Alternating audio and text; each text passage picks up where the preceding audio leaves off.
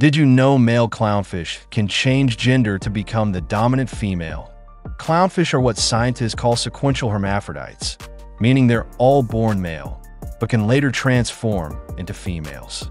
This unique strategy is mostly found in coral reef fish, where maintaining balance in small social groups is key to survival.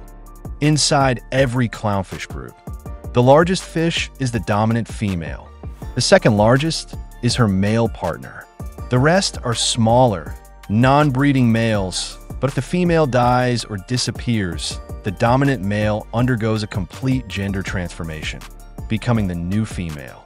Then, the next male in line matures to become her mate. It's like underwater succession planning.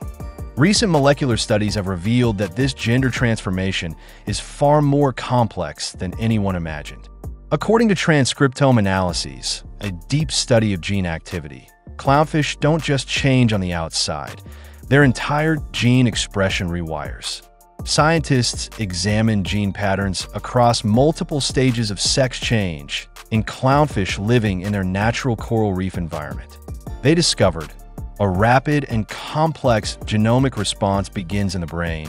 This is transmitted to the gonads, reproductive organs.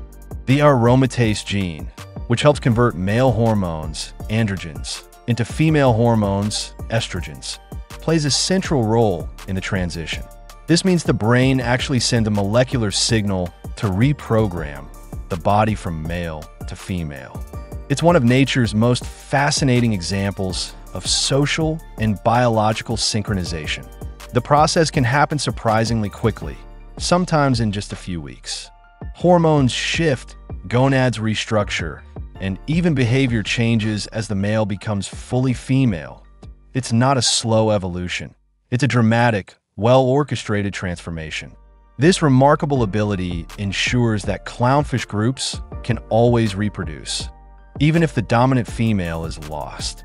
Instead of searching for new mates in the vast ocean, nature built an in-house solution. If the queen falls, the next in line becomes her.